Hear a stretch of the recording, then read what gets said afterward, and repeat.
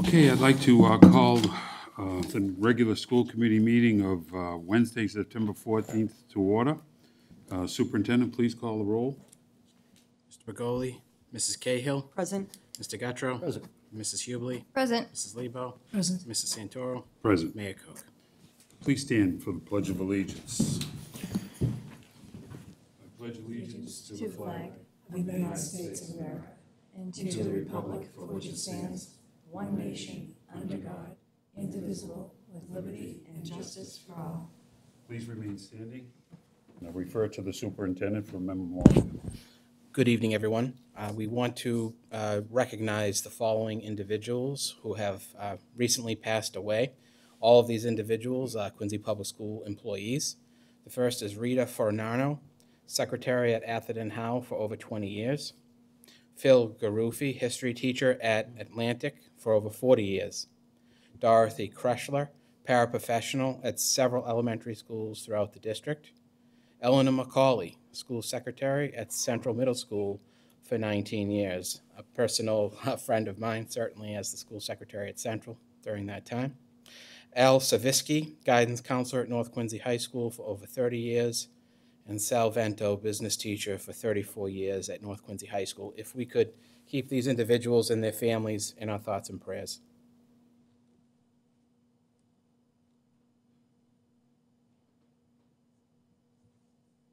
Thank you. Thank you, Superintendent. Certainly a list of people we all remember well, especially Eleanor McCauley, who served as my secretary at Central and up until last year sent me a card and a little gift on Boss's Day. So we'll miss her greatly. Yes. Great people. Thank you, Superintendent. Pursuant to the open meeting law, any person may make an audio or video recording of this public meeting or may transmit the meeting through any medium. Attendees are therefore advised that such recordings or transmissions are being made, whether perceived or unperceived, by those present and are deemed acknowledged and permissible. Okay, we now have approval of the regular minutes, meeting minutes of June 15th on a motion of Mrs. Lebo, seconded by Mrs. Hubley. We approve. All those in favor, or do we need a roll? All in favor is fine. Say again. All in favor. All in favor? Aye. Opposed? The ayes have it. Executive session minutes for June 15th on a motion of Mrs. Hubley, seconded by Mrs. Lebo. We approve. All those in favor? Aye. Opposed? The ayes have it. Special organization meeting, September 7th, on a motion of Mrs. Cahill, seconded by Mr. Gattro. We approve. All those in favor? Aye. Opposed? The ayes have it. In executive session minutes of September 7th, on a motion of Mr. Gattro, seconded by Mrs. Cahill. We approve. All those in favor?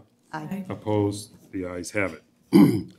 It's time for our open forum. This is an opportunity for community input regarding QPS community. In this context, a member of the community is a City of Quincy parent, student of a student who attends QPS, or an employee of QPS. Non-community persons not permitted to speak at open forum may submit written statements to the committee. And if you are speaking, after giving, you must give your name and address. Each speaker may make a presentation of no more than 4 minutes to the school committee, and an individual may not exchange their time or yield to others. Do we have anyone for open forum? Seeing none, we'll move on to the next item. Superintendent's report. Superintendent. Thank you again, and good evening, everyone. Hope everyone is doing well. Before I get into my report, I do want to just review the events of yesterday at Quincy High School regarding the bomb threat that we received, and I just want to kind of go through the day with you so you know what the district, in particular the community at Quincy High School and the SLT here and the Quincy Police Department had to deal with yesterday. Yesterday, Tuesday, September 13th, at approximately 8 a.m., we received information that one of the secretaries at Quincy High School received a call threatening that there was a bomb in Quincy High School. At that point, the Quincy Police were immediately called in consultation with the Quincy Police and their leadership team, as well as myself and Mrs. Perkins and Principal Ford. and Assistant Principal Smith. We decided the safe course of action was to evacuate the school so that the bomb personnel at the Quincy Police Station and the Boston Police, who also arrived on scene, could initiate a entire sweep of the building, including lockers, corridors, classrooms, the gymnasiums, the auditoriums, the Adams Academy, the entire school. Because of the inclement weather, our students were moved into the YMCA building and the Bethany Church. I do want to thank the staff at the YMCA and the Bethany Church for opening their doors to our students. When the students were secure, the entire building was searched by the Quincy Police and the Boston Police assisting as well. After about 2 hours, at around 10 o'clock, the building was deemed safe, that there was no indication at all that there were any type of bomb devices within the school. I should also say, prior to the evacuation, an instant alert was sent out to the parents so that they knew what was going on. A very stressful situation, no doubt, but our Quincy police partners and Boston police partners did an excellent job. As I said, classes resumed at 10 a.m. We first brought the students into the auditorium and the gymnasium and staff as well. And from there, they were returned back to their classes. Unfortunately, at approximately 1:50 p.m., we were made aware by the Quincy Police that a local media station, in particular NBC, received a threat that the Quincy Police had missed a bomb in Quincy High School and that the bomb would explode in approximately 1 hour. At 2 p.m., the decision was made, as difficult as it was, to dismiss the students for the day in an abundance of caution for the safety of students and staff. At that point, when the students were dismissed, the Boston Police and, the Quincy Police and the Boston Police returned with their canine units and once again did a complete and thorough search of the entire building, going from room to room, corridor to corridor, lockers, every nook and cranny at Quincy High School. That took approximately 5 hours and ended at 7 p.m. Last night. I have to make sure, I have plenty of people to thank, and I'll do that in a minute. But I do want to also let everyone know that prior to dismissal, that an instant alert was sent out to families so the families knew what was going on and why their students were being dismissed early. Once the school was deemed safe at 7 p.m. and completely cleared by the police, we sent out a communication via Mr. Ford to the community indicating what had transpired, not only for the second time, but throughout the entire day. We sent that to our families via student messenger system. I do want to make sure that obviously I thank the Quincy Police Department, the Boston Police Department, the superintendent's leadership team who worked with the police in going room to room to make sure that each room was secure and safe for our students and our staff. And of course, I want to thank our staff and students of Quincy High School for making a very stressful period of time calm and orderly. Obviously, the entire situation was extremely stressful, but with everybody working together and following all the appropriate protocols, we made what could have been a very dangerous, stressful situation into an orderly, calm situation.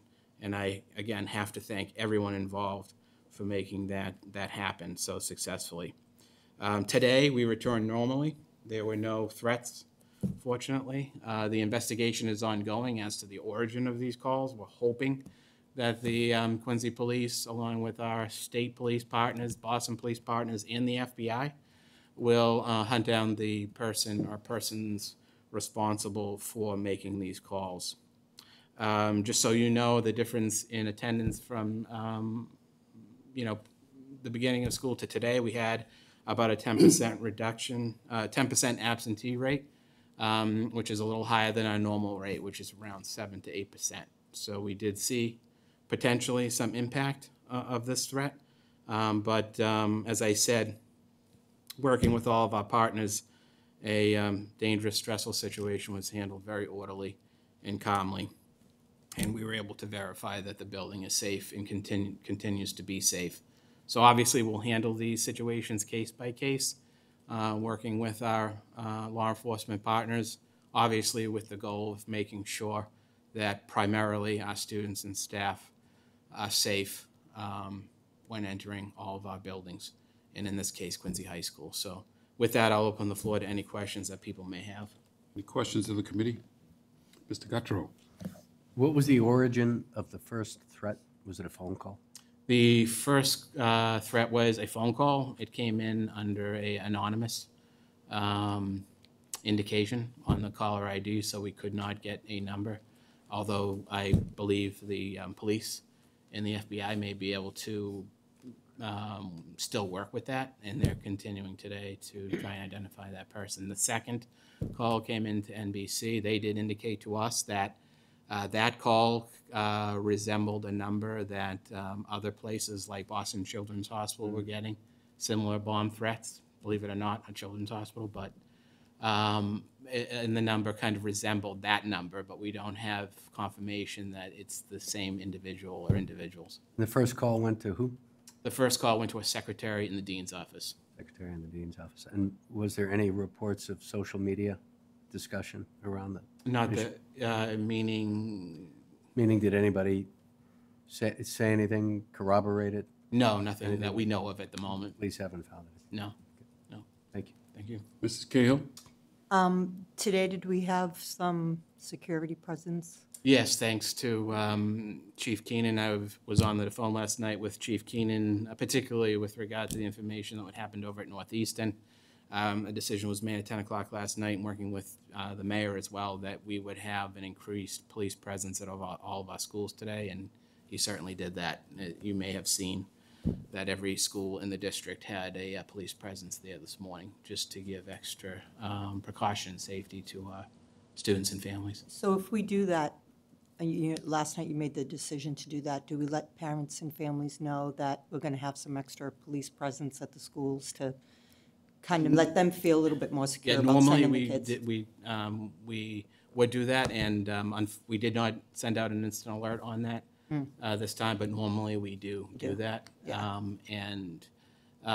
So we were wrestling with the idea of sending it out late last night, but again, we didn't want to necessarily panic people with another message. But the decision was to make sure that the police were at all of the buildings, and thanks to Chief Keenan and his leadership team, that was able to be done this morning. I just think if we have a situation like that and we decide to send, have police presence the next day, it might just make families feel better Absolutely. about sending the kids, that maybe we would have had better attendance today, just those couple of percent that students didn't come. But maybe in the future we want to do that. Sure, we so can do that, they'll yeah. know. And you did bring up a good point. Our attendance actually increased, particularly at the high schools, after the first hour. So we had some tardies. Yeah. Basically, I think people were waiting to see if there was another threat or Beginning. not. And then they came in a little later. So, but certainly we'll make sure that that communication is sent. It would be helpful. Yeah. Anyone else? Well, thank you, Superintendent. I just want to add the comment that, it's a very lonely feeling if you're a principal of a building and something like this happens. And I just want to thank everybody, because what you do is you make that person feel a little more comfortable that there are other people in this besides yourself. Especially thanks to Mr. Dracio and everyone else who got involved, the staff. Being orderly during a time like this is so important. So thank you to all of them. I do want to add that the students, even if it wasn't a student, we have no idea who it was. But I think students need to know, and I'm sure they will, that this is not a joke. There are too many people that are involved in this, and you're taking them away from their normal business, whether it's a fire department or a police department. But also, they have to know that this is a felony offense. This could cost you your future just by thinking it's a joke. And again, I want to thank you all for making this an orderly disturbance, and hopefully we can move on and find out who did this and have it not happen again. Absolutely. So thank you, Superintendent. Thank you. Okay, we're now moving on to item A, staff member recognition, Quincy High School volleyball coach Jackie Niosi to the Massachusetts Volleyball Coaches Hall of Fame. Superintendent. Thank you very much. Quincy High School Boys and Girls Volleyball Coach Jackie Niosi has been selected to the MAVCA, Massachusetts Volleyball Coaches Association Hall of Fame as a member of the induction class of 2022. Jackie is the fourth volleyball coach from the city of Quincy to receive this honor. You'll recognize some of the other names who received this honor in the past: Tom Henderson, Ray Whitehouse, and Jim Rendell. So a very big congratulations to Jackie Niosi on receiving this recognition. Unfortunately, Jackie could not be with us tonight because she is actually coaching tonight. But I just want to make sure that Jackie is congratulated for this great achievement. So thank you all, and thank you to Jackie. Item B, Digital Communications and Web Accessibility Specialist. So I'm happy to report that our efforts in identifying a quote webmaster has been successful. Kelly Powers is a graduate of Union College, comes to the Quincy Public Schools with a wealth of knowledge and skills.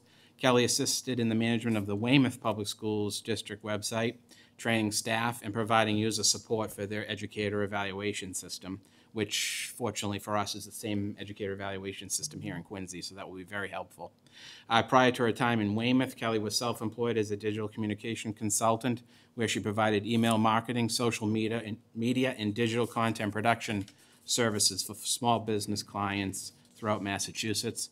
Kelly also served as the e-communications director of the Appalachian Mountain Club, where she managed the club's website and related web applications. She also directed the club's email marketing initiative and worked to continually improve the organization's digital presence.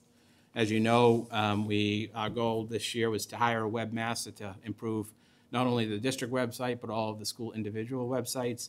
Kelly is very excited to join us and to take on this challenge and to improve our website in all of these areas. So we're very hopeful that everyone, our community, our school committee will shortly see great improvements in our district website, but also in our school individual websites as well. So we welcome Kelly on board. It was going to be one of my goals. It still can be. It still can be, okay. We have the tools now. Quincy Public Schools Preliminary Enrollment Report, Superintendent. Thank you. As of today, there are 9,836 students enrolled in pre-kindergarten through grades 12, with close to 100 registrations pending at school sites and central registration. Enrollment figures by school and class size information will be shared at the October 12th meeting. Our initial preliminary numbers, when we were reviewing them a few weeks ago, indicated we would likely top 10,000. That has not yet happened, but with the 100 registrations pending at central registration, we'll be very, very close, about 60 away from reaching that 10,000 mark. So that is the numbers that we have currently for our QPS enrollment. Item D, QPS Summer Program Review. So I'm very happy to report that we had another very, very successful summer program. I want to make sure that I thanked, obviously, all of the SLT, Assistant Superintendent Perkins, Senior Director Madeline Roy, for all of their efforts in putting together this summer program for our students, and of course thanking this committee and the mayor for funding this great initiative. Again, an initiative that we've done for the past couple of years to help remediate the effects of COVID for all of our students, special education students and general education students. It was a wide variety of programming for our students. We had approximately 2,000 students and 238 staff members. Students participated in academic and enrichment programs that focused on collaboration, hands-on activities, and strengthening academic and social and emotional skills. These summer programs allowed students to build relationships and develop essential skills to help better prepare them for the upcoming school year. And again, I'm very happy that it was so successful, and just thank you to all of the staff and, of course, our students and families who participated and made this program so successful. So thank you all. Item E, QPS Fall Open House Events. Calendar events are shared with you at your places. These events are a great opportunity for families to meet classroom teachers, learn about curriculum and academic expectations, and become part of the school community. So I would encourage our families to participate in these open houses. It really makes for a better way to get connected to your school and to have better connections with your staff and your principals, just to make it a better experience for your students. So please make sure you take advantage of these events, and our staff and our principals are very excited to greet you at all of our schools. So thank you very much. Okay, item F, Quincy School Community Partnership Update. As you know, the mission of the Quincy Public School Community Partnership is to support the academic, social, and vocational success of Quincy Public Schools and its students. To date, over $120,000 in financial support has been received from 22 local partners. These financial contributions support events and initiatives for the Quincy Public Schools and staff throughout the school year. I just want to make sure that I thank all of our business partners who, year in and year out, work with us and are so very generous to our programming here in Quincy and our students and staff. So thank you to all of our partners. Okay, item G, the Department of Ed Welcome Back to School video. I just have two more items under the sorry. the Backpack Initiative and new professional staff orientation. The Backpack Initiative, 3,600 backpacks filled with school supplies were distributed citywide on September 8th. As I had mentioned, our business partners are so generous to us, in particular NAGE, Quincy Credit Union, Cradles to Crayons, Blue Cross Blue Shield of Massachusetts, Mass Bay Credit Union, and Granite Telecommunications donated all of these 3,600 backpacks and made sure that they were filled with all the necessary supplies. Thanks to all of the school committee members who participated in the backpack giveaway to all of our students.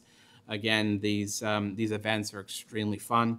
The students were smiling from ear to ear, and they greatly, greatly appreciated all of these backpacks. Of course, thanks to Keith Segala, who helped manage and facilitate the backpack distribution. And again, it just makes all of our staff and students just joyful with regard to making sure that all of our students are supported throughout the district. So thank you to all of our partners again for that. And then our new professional staff orientation occurred on August 31st and September 1st for 81 newly appointed professional staff members. Thank you to Mayor Koch, of course, the school committee, Vice Chair Santoro, and other school committee members who participated in the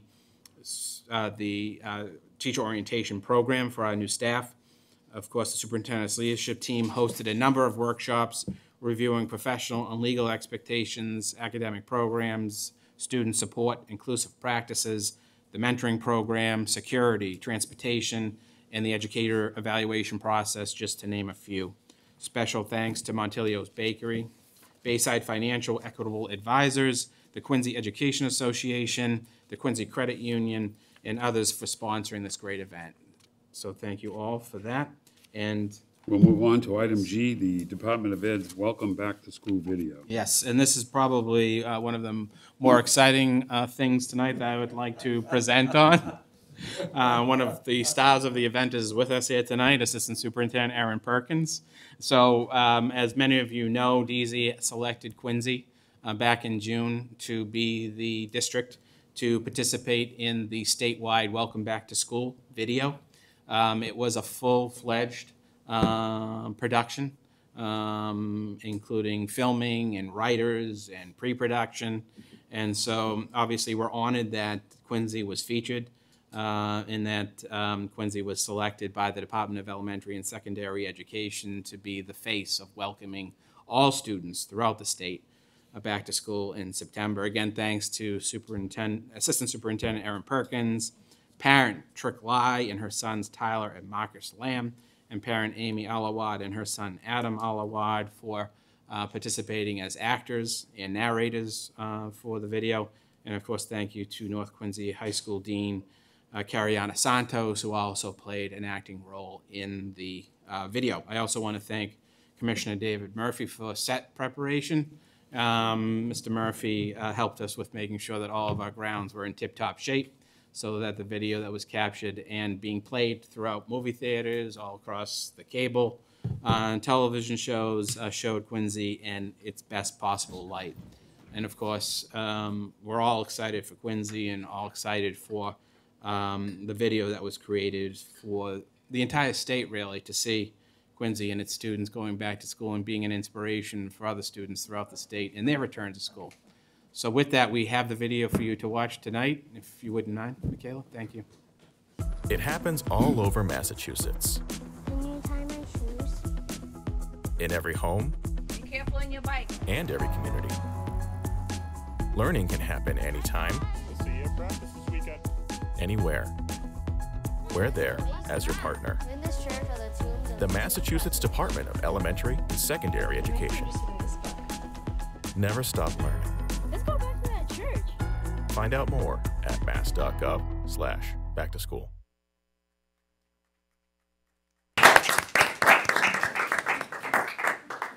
Great job, Mrs. Perkins.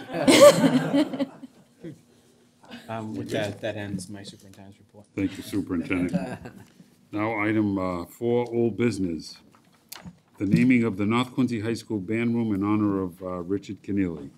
If this is up for a vote, I'll take a motion. On the motion of Mr. Guttrow, seconded by Mrs. Lebo, we approve the naming of the band room at North for a great person, Mr. Keneally. Superintendent. Mr. Begoli, Mrs. Cahill. Yes. Mr. Gattro. Yes. Mrs. Hubley. Yes. Mrs. Lebo. Yes. Mrs. Santoro. Yes. And Mayor Koch. Thank you. Thank you. A great man, and I'm sure his family is very much appreciative. New business. I apologize to Mr. Murphy and Mr. Scott, but we have to take item C out of order and move it up to the top, and I'll take a motion to do that. On the motion of Mrs. Lebo, seconded by Mr. Guttrow, we move item C to the top of new business. Thank you, Mrs. Santoro. We have a number of nurses to be approved tonight. The resumes are before you. All of the nurses are highly qualified and licensed through the Department of Elementary and Secondary Education. I will name each nurse individually, and we have to do a roll call vote on each one. And if we could start with a motion to approve the appointment of Mary Cross as the Snug Harbor Community School nurse. On the Motion motion? of Mrs. Lebo? On the motion? Yes. Did you say they're all licensed as nurse school nurses? Yes, they all are licensed, yes. Okay. Because one of them I see doesn't have a bachelor's degree. And can you get licensed as a school nurse without a bachelor's degree?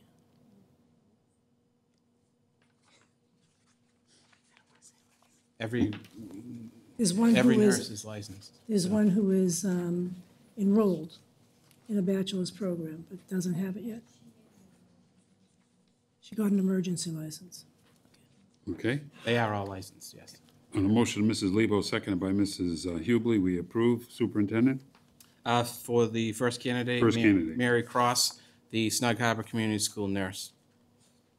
Roll call vote. Mr. Begoli? Mrs. Cahill? Yes. Mr. Gattro? Yes. Mrs. Hubley? Yes. Mrs. Lebo? Yes. Mrs. Santoro? Yes. And Mayor Koch. Next candidate is Tess Doyle, Lincoln Hancock Community School, school nurse. On the motion of Mrs. Hubley, seconded by Mrs. Lebo, we approve. Superintendent? Mr. Begoli, Mrs. Cahill? Yes. Mr. Gattro? Yes. Mrs. Hubley? Yes. Mrs. Lebo? Yes. Mrs. Santoro? Yes. And Mayor Koch. Next candidate is Jennifer Golden, Atlantic Middle School, school nurse. On the motion of Mr. Guttrow, seconded by Mrs. Cahill, we approve. Superintendent?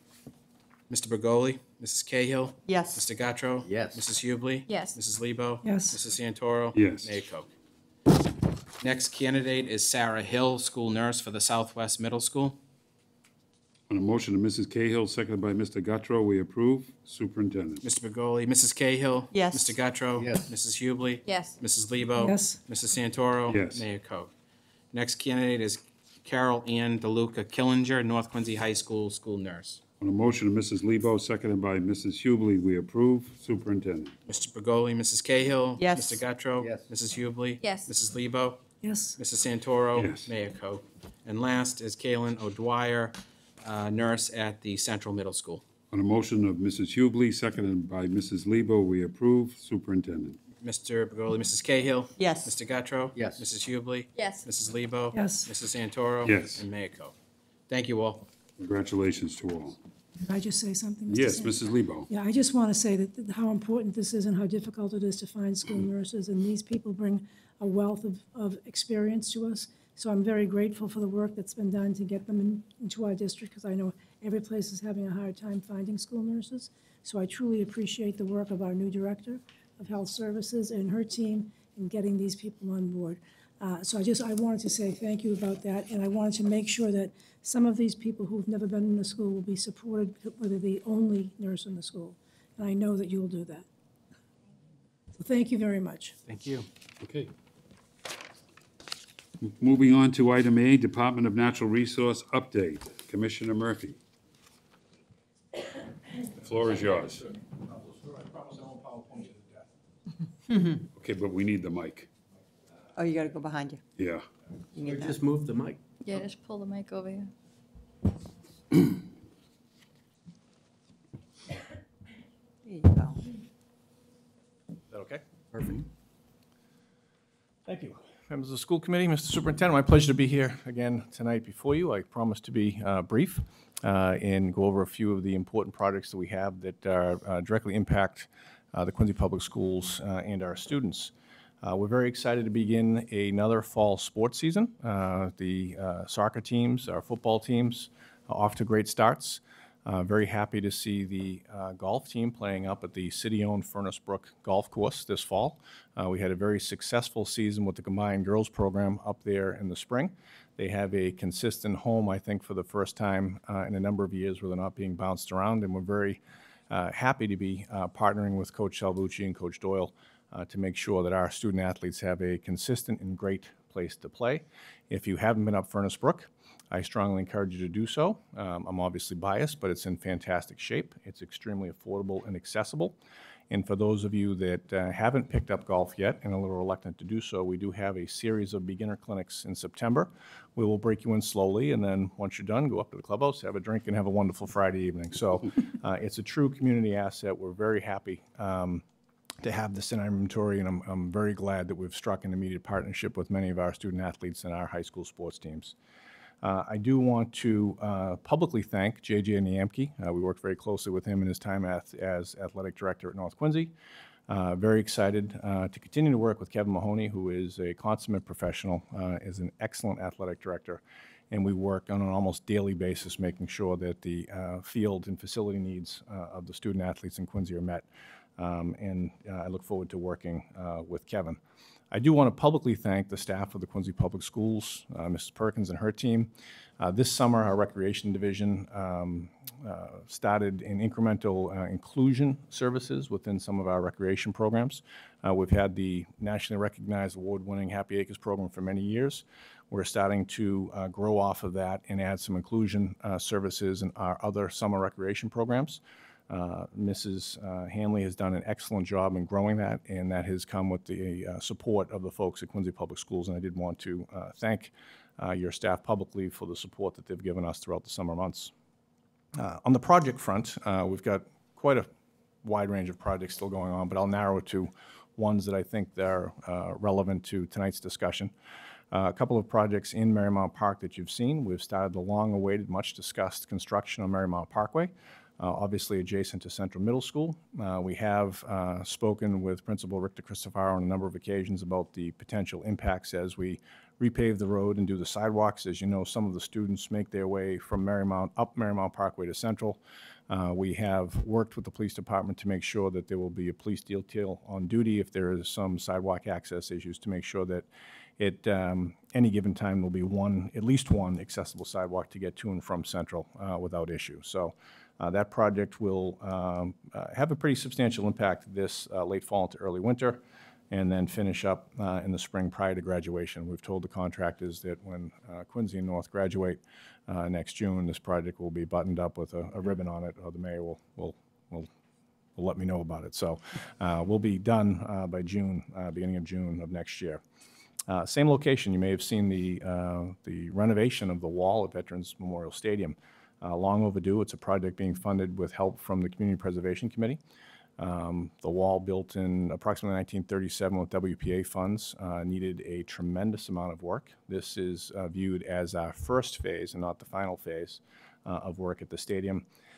As we begin to make a series of improvements at the stadium, many of them funded privately from the originally Boston Cannons and now the New England Free Jacks, as you do one part of your house over, you notice the part that hasn't been done over, and you keep looking for ways to continue to upgrade that facility. So the next phase will be completing renovations to the wall, and we also have the concrete bridge that runs from the back of the homestands to the Hancock Street entrance that will be part of our second phase into 2023. But that project is going extremely well, and the first phase should wrap up this fall. Similar location. We've had some discussions with the community around the return of the Lloyd Lilly statues of Abigail and John Quincy and John Adams that used to sit out in front of City Hall prior to the construction of the Hancock Adams Common. Those will be rededicated on September 26th across from Central Middle School. We've discussed it with Principal DeCristofaro, and we're going to be holding the rededication of those statues during the day in an effort to incorporate as many students as possible. Obviously, September is a crazy month, but to the extent that we can work with the school in the rededication to emphasize the importance of those figures in our local history, we're going to do that with Principal DeCristofaro. Finally, I do want to mention probably the biggest project that we've worked on this summer, and I would suggest probably the most needed project that I've worked on in my time back here in Quincy, is at the Point Webster Middle School. For those of you, which is all the people in the school committee, but the people in the public that weren't familiar with it, the area around the school is almost entirely asphalt, and it had a 6-foot gradient where it served as a kickball field for the students at the middle school. There's been discussions, I'm sure, for quite a few years about doing some substantial improvements down there. And through the help of our House Speaker, former school committee member, Ron Mariano, he secured a sizable state appropriation to help renovate the Point Webster School playground. In addition to that, we worked with the Department of Planning and Community Development to get a CDBG grant, a Community Development Block Grant, to fund the remainder of that project. The mayor came to us in May and suggested that this project had to get done, and when I asked him what the time frame was, he said the start of the school year, and I had a pretty good chuckle. I said, no, really, when do you want it done by? And he said, no, really, the start of the school year. So we were very fortunate to have two Quincy businesses as our partners on this project that I would compare the work and the time frame that they did on this project to the moon landing. Quincy Granite City Partners and Joe Shea Jr. and Fleming Brothers out of South Quincy were our two partners on this project, and they dedicated the necessary resources to make this happen in the time frame that the mayor expected to it. And on the first day of school, when those students returned to Point Webster, the shock on their faces when they saw really the asphalt turned into a tremendous turf field. I have some before and after photos I'll show. Was really worth the level of effort that went into this and then some. It was one of the more gratifying projects that I've ever worked on, to see it go from what it was to what it is. I do also want to thank a few other folks, including the Public Buildings Department, my staff at Natural Resources, obviously the principal, Christine Barrett. She had to make do this summer with a lot of noise and dust and such outside the building. And obviously the entire school leadership team with Superintendent Mulvey and his folks as well too. This was an incredible partnership that moved a small mountain and turned it into an asphalt field. So I'll just close with some before and after pictures, just so folks that aren't familiar with the location understand exactly what happened. So this is the playground, if you will. It's difficult in this picture to see because of the way the picture is stretched, that's a 6-foot grade difference from the center of that playground to where the picture was taken from. So imagine you come off the school, you go up, and then you go down 6 feet. And that was the outfield, if you will, of the kickball field. You can see the work that started this summer with Fleming Brothers. They, every available machine, every available body that they had worked on this for 2 straight months. And that led to this on opening day of school. So the transformation, I think, is only comparable to what happened in Quincy Center with the Common.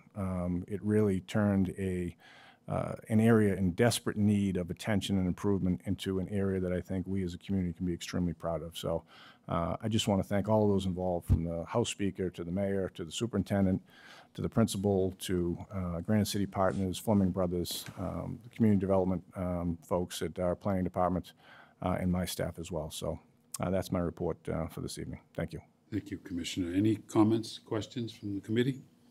Just want to, Mrs. Lebo. I had a chance to drive by. I bumped into Ms. Barrett, and I had a chance to drive by and look at it when it was almost complete, and it was amazing to see the difference. It really was amazing to see the difference. I know we've been talking about this a lot at school committee meetings, especially on the school improvement plans, so I'm thrilled that it got done. And to get done that quickly is amazing. It does look beautiful. Thank you. Anybody else?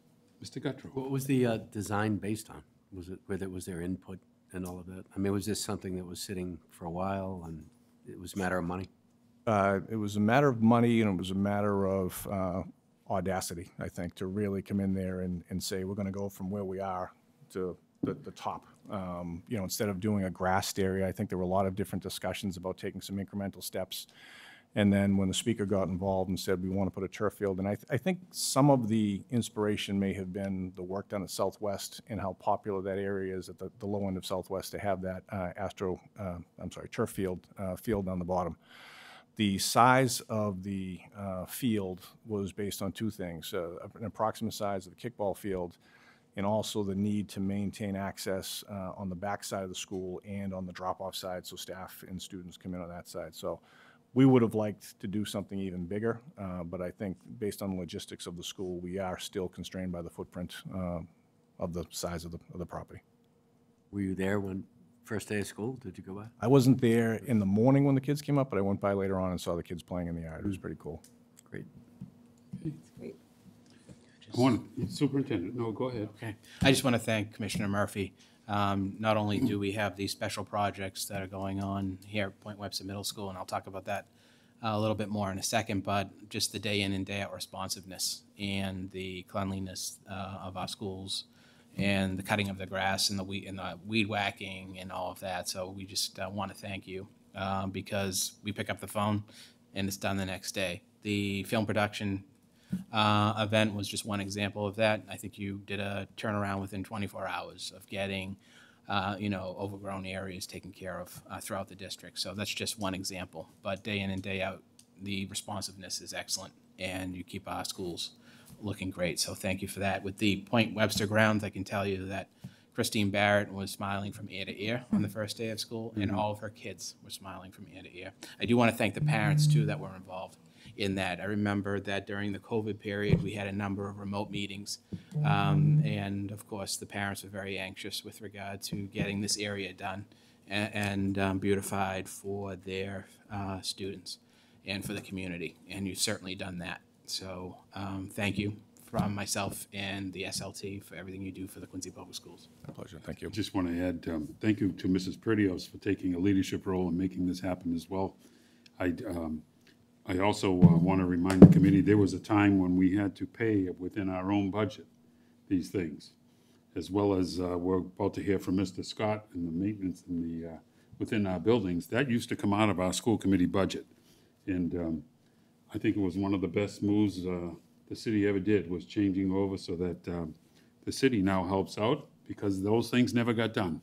So thank you. We appreciate it, and so do our students. Thank you, Commissioner. Thank you. Good. Okay? Thank you. Thanks, Thank you. Okay, we're moving on to item B, Public Buildings Department update. Commissioner Hines could not be here this evening. With us this evening is Dave Scott. Mr. Scott.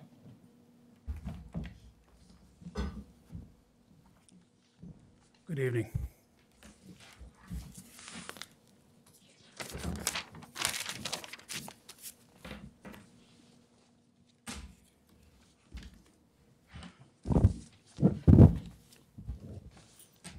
Good evening, and thank you for having the Public Buildings Department here before you to discuss our efforts in the school buildings over the past year. Commissioner Hines could not be here tonight, so I'll do my best to fill in. I believe you have been provided with a copy of the memo from Mr. Hines, which identifies the specific repairs or upgrades performed in each school building. As you can see, it's been a busy year. I'd like to highlight some of the more significant undertakings included in the report. Across all schools, by utilizing both the Mass DEP School Water Improvement Grant of $195,000 and substantial funding from the Department of Public Buildings, we have completed the installation of 65 filtered water combination bubbler and bottle fill stations. All school drinking water facilities are in compliance with the state and federal school drinking water lead regulations. At the direction of Mayor Koch, we continue to work to achieve lead levels that are a fraction of the allowed concentration. This effort has required the replacement of building water services, distribution pipes, branch lines, and faucets. We have been successful as we are getting readings of no detection in many of the water sources that have previously exceeded our goal. The renovation and construction of 180 Old Colony Avenue into the Richard de Cristofaro Learning Center is well underway and going forward despite the setbacks of a renovation project and the worldwide supply chain challenges. We have an outstanding team leading this project, which has kept up moving forward. No doubt with a lesser team, this project would be bogged down. The Squantum School building replacement efforts continue to move forward, working with the staff of the MSBA. Documents and submission are timely and complete. At this point, we are in the project team development phase, and as part of that, we have requests for services out to bid now for owners, project manager. We are grateful to the MSBA staff for their guidance and counsel. There are several areas that we've focused in that, in an effort to try to bucket these areas. One area is asbestos remediation. So we have continued the asbestos remediation efforts in several buildings. In Bernazzani, we removed floor tile in 3 classrooms, storage room, entire administration office, nurses area. We are happy to report there are no remaining asbestos floor tiles in this building. In Montclair, we removed floor tile in 3 classrooms, pipe insulation in the area of the stage, and small instructional spaces. In Wollaston, we removed floor tile in the nurse's office, bathroom, school office and bathroom, and principal's office bathroom, and pipe insulation in various classrooms. We are happy to report there is no known asbestos remaining in this building. So this has been a long process, but it's nice to see. New floor covering was installed in all remediated spaces, so that was a combination of vinyl tile and hardwood flooring. We have made various repairs and upgrades to building exteriors along with site improvements. At the Early Childhood Center, we located and remediated a problem in an exterior wall that had allowed rainwater into a classroom space in the former Ward 4 space. At Central, the relocation and expansion of the parking lot adjacent to the Learning Center was completed prior to school opening. We've made many lighting improvements. Some of the larger projects include at Parker School, we did an LED retrofit of the entire building utilizing Green Communities funding. At North Quincy, we did an LED retrofit in the gymnasium, the art wing, and many of the hallway areas. We've made improvements in the building accessibility and ADA improvements. At Snug Harbor, we completed phase 1 of a project by installing a new wheelchair ramp and modifying curbing. We completed plans and specifications for phase 2, which includes an elevator. At Broad Meadows, we have materials on site to construct a new ADA compliant bathroom near the gym. And at North Quincy, installation of acoustically rated ceiling tiles and sound panels were installed in many rooms to reduce ambient noise. We have implemented many HVAC improvements, including at Marshall, where we are performing a boiler room renovation, including 2 new high-efficiency boilers and the associated boiler room components. This project is nearing completion. At Snug Harbor, we replaced a boiler mid-winter last season, and the replacement of the associated condensate tank is underway. At Atherton Howe, we designed and installed new ventilation systems serving the office areas and the food prep space. At Lincoln, we designed and installed an improved pool water heating system and an air movement system for the natatorium space to improve comfort and temperature levels. And both at Point Webster and North Quincy High School, we have secured funding for boiler plant replacements.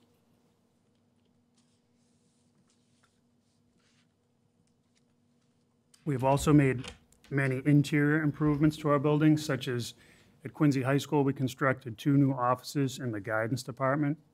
At Squantum, we constructed a new classroom space in the media center. At Lincoln Hancock, we renovated an existing classroom into a new teacher's lounge.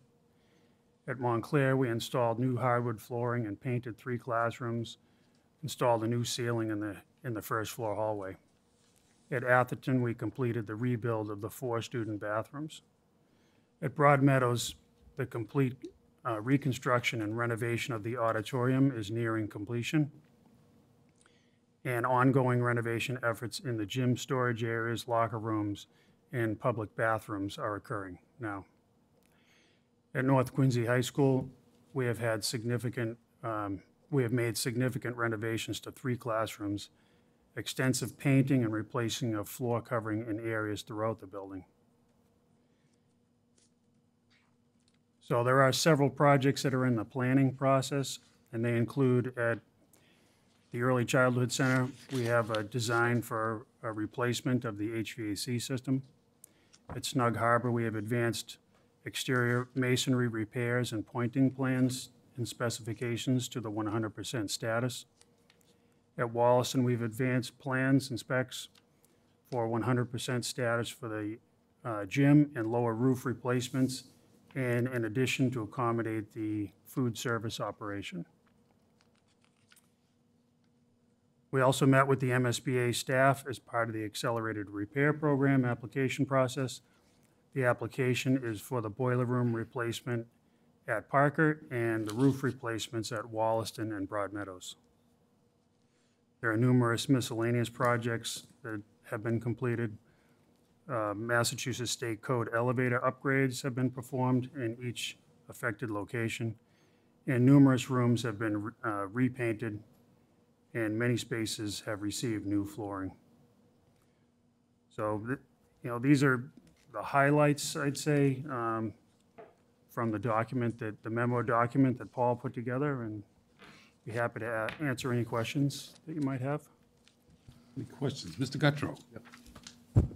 So I have first of all, thank you for coming again, Dave, and thank you for pinch hitting for Paul today. I have a series of questions that you can bring back, and hopefully some you can answer. So this body annually sits with the principals. We go over the school improvement plans, and the school improvement plans, they have a whole variety of different aspirations that principals want to see over the course of the next 12 months. Included in that are building improvements. Mm-hmm. The sequence of that is such, so when we get to the budget, we can talk through whether or not there's money in the budget to deal with some of the building improvements. So one of the things that would be extremely helpful subsequent to this is a breakdown that does an overlay. This is what was in the school improvement plan. This is what was in the budget. This is what is in progress. This is what is completed. This was outside of the budget because of emergency repairs or whatever the case may be that we had to do, or extenuating circumstances, or this was just another project that we had additional money to get done, and the timing and the sequence or whatever was right. So it would be incredibly useful for us to see that, to know that these are the issues in each school that we 6 months earlier had already talked through, looked through. So when you walk through all of those, short of me having every school improvement plan in front of me, I'm not sure how everything that you've just updated with us aligns with it. So if we could subsequently get that chart, maybe put that in committee and have a subsequent discussion about that, I think that would be incredibly helpful. Is that reasonable? That makes sense. I'll bring it back to Paul. And then a couple of other questions. So you did not mention the rug at Point Webster in the library. Have you seen that? I have not. Okay. Put that on the list, check that out. Okay. My understanding is that's supposed to be replaced.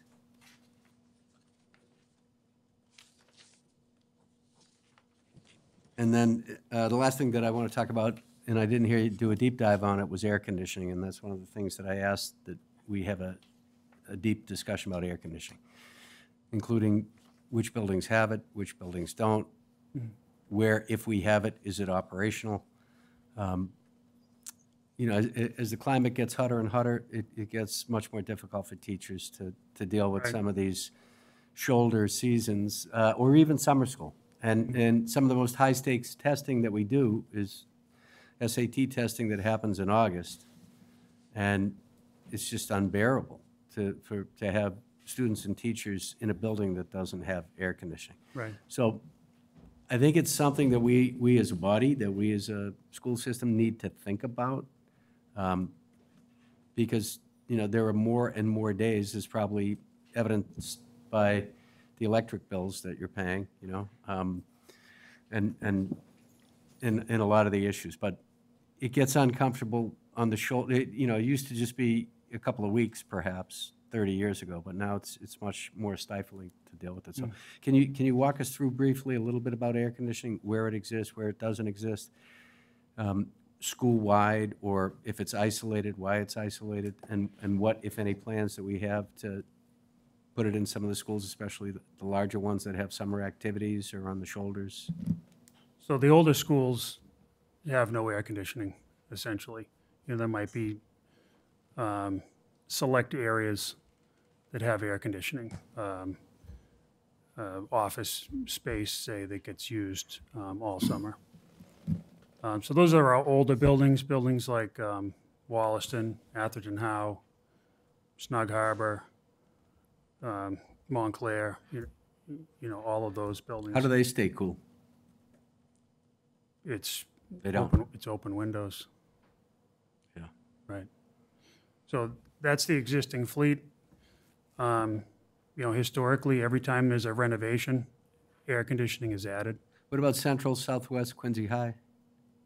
So those buildings are air conditioned to a tempered level, that we call it.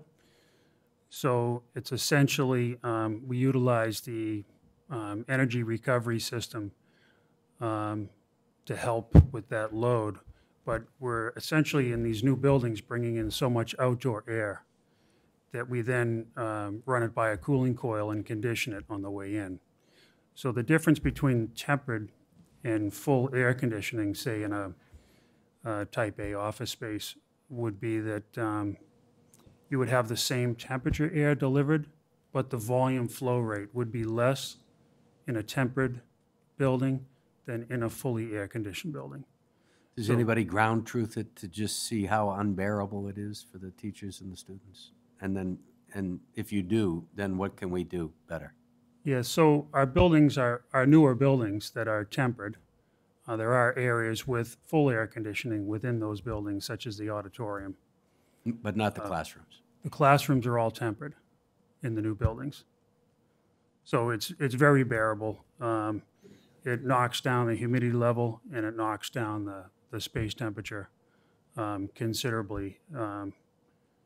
Buildings that are tempered versus buildings that have no mechanical air conditioning of any kind. So you're saying that the complaints that we might get are not valid? Well, no, I'm not saying that. I'm saying we've had hiccups with equipment not operating for some reason or another that will cause hot pockets. But when everything is working properly, it's comfortable.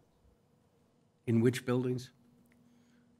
That would be Southwest, that would be Central. Buildings that are fully air conditioned are Clifford Marshall, Point Webster. Not the high schools? North Quincy High School. What about Quincy? Quincy High School is not fully air conditioned. It's not tempered either.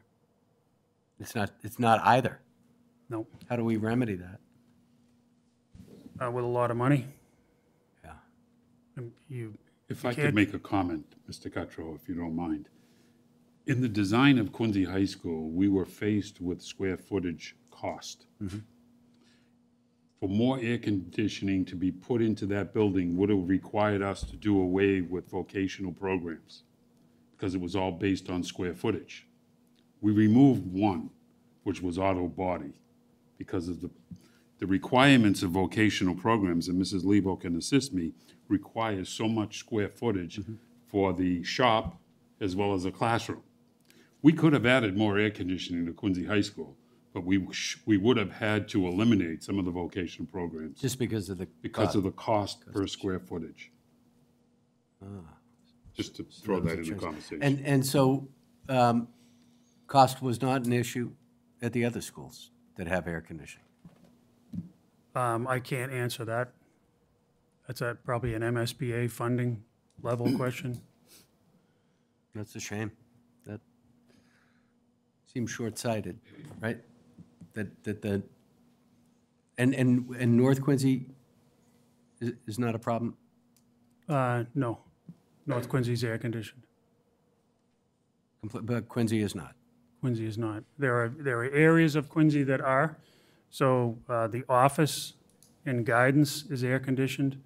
The dean's area, the entire library is air conditioned. Do you know what it costs to add air conditioning to Southwest, say? So Southwest is tempered air throughout. So it's the current level of air conditioning that all school buildings are built to. So that's not air conditioning, is what you're saying? No, it's tempered air. It's So conditioned air. Again, I'm sorry, I thought you said Central, Southwest, and North we have air conditioning. Where do we have air conditioning? Central and Southwest are tempered air. So that's just regular air? That's you open the windows and it's? No, that's. I've never heard that's tempered air. It's air conditioned air. It's a term that's used Yeah, I don't know. because it's not air conditioned. What is it? It's mechanically cooled air down to air conditioning temperatures, we'll say 55 degrees. But the volume flow rate is less than that of a fully air-conditioned building. So if this space required 2,000 cubic feet per minute of 55-degree air to be fully air-conditioned, a space in a tempered building might have 1,000 CFM. So in an air-conditioned building, you can essentially achieve whatever temperature you want. You can achieve 67 degrees if you want. It's not recommended by the EPA, but you could do that. In a tempered building, you cannot. A tempered building will level out at a temperature that's in the 74 to 76 range. But on a Quincy design High day. is not a tempered building either. It just has isolated rooms that might get air conditioned. Right. There's also so Quincy has areas that are fully air conditioned and then areas that are not. So for instance, some of the labs in the A wing are air conditioned, computer labs. The auditorium, the front office, the library, the deans, the guidance, those are air conditioned. And then other areas such as the computer lab and other focused areas that have internal heat generation that require mechanical cooling to overcome the high temperatures that you'd see without it. So short of new construction, like Squantum, right? Is that something we're going to have to contemplate for new Squantum? So I would assume Squantum would be a tempered air building. We'll have the additional challenge there of working towards a net zero building. So the danger with going with fully air conditioned buildings is they're more expensive. The cost to maintain is significantly more expensive, and the cost to operate is significantly more expensive. And because school buildings require high levels of outdoor air, that tempering outdoor air or conditioning outdoor air is the most costly part of conditioning a building. Maintaining a building, if it was tight with no outdoor air, is a much smaller load. But with schools, we bring in so much outdoor air for ventilation that the costs to cool that air. So you could imagine when it's 95 outside, you're bringing in large quantities of 95-degree air that you have to then condition down to 55 degrees. Yeah, I mean, I just think it's worth the discussion. You know, if you go into a big office building, if you're thinking about employee productivity, health productivity, student achievement, you know, if we're thinking about student achievement, employee productivity, it's a discussion that needs to be had moving forward. You know, it might cost more, it might be energy, but, you know, I'm sure if you go to any office park, they don't question whether or not they put in air conditioning, Right. you know, certain times. But Right. I think it's a discussion that needs to be had. So for the schools that don't have air conditioning, is there any strategy plan consideration moving forward to bring some comfort to those buildings? Well, I can just say in general, when we renovate a building, we add air conditioning or a tempered air system. So Point Webster is an example of that. That went through a renovation and received air conditioning at that time. Parker, when it had a partial renovation, it received air conditioning in some of the ground floor rooms. So this is, when you say, is it at the time that it's triggered, and I know I'm asking a lot of questions, is it at the time where MSBA gets involved and we have to petition them and there's a reimbursement piece? I'm just trying to figure out when this body might have a bite at the apple to ask those questions. But generally, if we're replacing or renovating a building with MSBA funds, it would become a tempered building. So it would come before us and we could talk about it, but Yes. are there any renovations that don't come before us where that consideration is made? Not that I'm aware of. So it would have to be through MSBA. Got it. Okay, thank you. Mrs. Hughley. Thank you. To Mr. Guttrell's point, could we get this information all in one sheet, just like the name of the school, if it has tempered, if it has air conditioning, and what areas it has it as? That way we can look at it on a paper form or electric form, and just so we can see what we're looking at all at once instead of discussing it back and forth. It'd probably be beneficial if we had it in front of us when we were having the conversation. And maybe this is something we can bring up at the facilities meeting to talk about this in full at a future facilities meeting. Speaking of facilities meeting, on our facilities security meeting, we have water testing results and repair, and we had meeting to monitor and to schedule fixture repairs or replacements. You had mentioned that we had done quite a bit of replacements and fixtures. Would you say this has been succeeded or accomplished this already, or should we keep this on our subcommittee to still be reviewed? Certainly, everything relative to the water bubblers is complete. If there are other areas, I'm not aware of them. So I'll have to run that by Paul. Okay. Thank you. Sure. That was my Mrs. Lebo. Yes, so I just want to say a few things. First of all, I hope this is going to be posted on the website someplace, because what Mr. Scott gave us is just a tiny picture of the work that we see before us in this book. And there's a lot of it is stuff right off the school improvement plans that I remember. And I understand that sometimes emergency comes up and other stuff takes the place. But I also want to say to Mr. Guttrow and Mr. Santoro's point, it's very difficult for school committees to make decisions and administration to make decisions about what they had to do at Quincy High School. But I would have been furious as a school committee member if they had to get rid of 4 vocational programs. The MSB gives you a dollar amount of reimbursement, and you build your school based on that. And as things come up and costs get more, there's no way to get the money from anybody else. So that was a very, very difficult decision. I'm grateful for the decision. And I do want to say that one of the good things about this department is that they make sure that every classroom that is on the sunny side is getting shades now. And the renovations that you've done in all of our other schools make sure that we have windows that open and close, which we did not used to have, and shades to prevent sunshine, to prevent the sun from coming in. I don't think too many of our families live in air-conditioned units, so I don't think the kids really are that impacted. I mean, it's just like a freezing day or a hot day. And I agree that the climate is changing and we're going to have more hot days, but I think that we've done a great job of mitigating that in this. And even though I love every single thing in this, I just really want to say thank you about the carpets, the 30-year-old carpets being removed from North Quincy High School. in like 15 classrooms and the nurse's office, or 30-year-old carpets. And that's been on the school improvement plan for a while. So I'm thrilled to see that that was completed. I know it wasn't one of the biggest priorities, but I just want to thank your department, and please post this so that people can see the incredible list of work that this department, and to Mr. Santoro's point, years ago, when I was working for the district, this would have come out of our budget. Everything we did would have come out of our budget. And this has moved to the city side along with the park department, and nothing could have been better for us, because we did not have the manpower or the money. And whenever we had to make a decision then, Mr. Guttrow, whenever we had to make a decision then, we canceled all of the improvements and stayed with the education.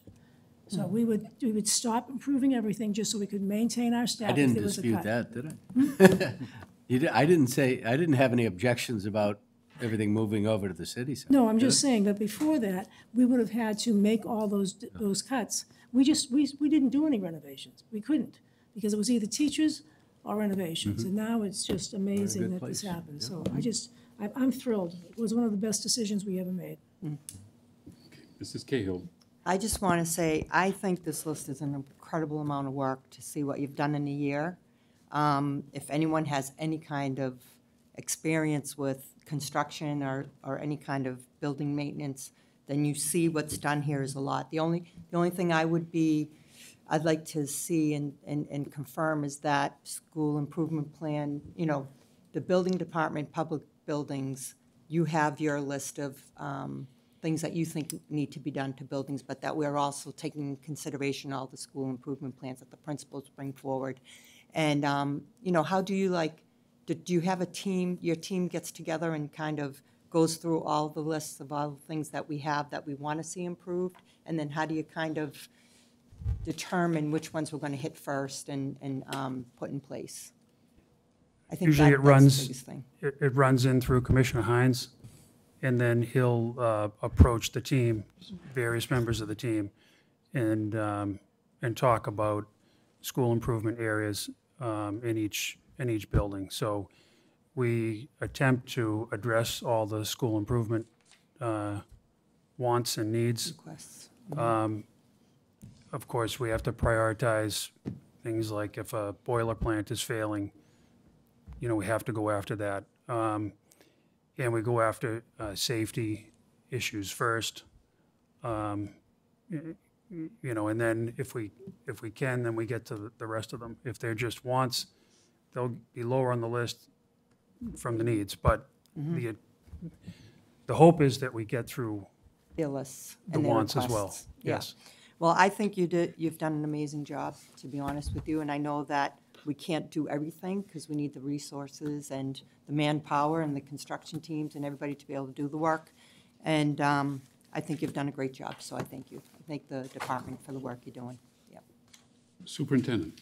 Thank you, Mr. Santoro, and I have to echo what Mrs. Lebo and all the other members of the committee have stated tonight with regard to the decision to separate the maintenance department from the school department. It really has made an amazing difference with regard to the quality of our buildings. But in particular, you, Mr. Scott, and Mr. Hines, I can't thank you enough. Again, your responsiveness is fantastic on any issue that comes up.